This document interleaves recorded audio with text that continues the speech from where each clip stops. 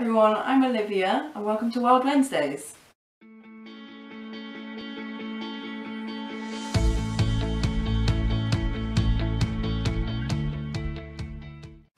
Today we'll be talking about a very special bird known as the robin.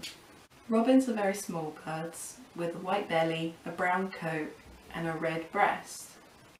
They sing all year round, even during the cold winters. So if you listen out in your garden you might hear this.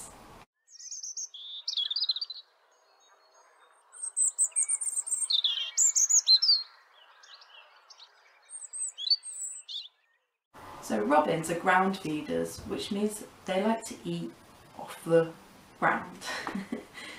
So it's a good idea to put down a bowl of bird seed in addition to your bird feeders. They like to eat insects, worms, seeds and fruit. But if you want a closer look at a robin, you might find that they start to follow you when you're gardening or digging up soil and all the worms in it.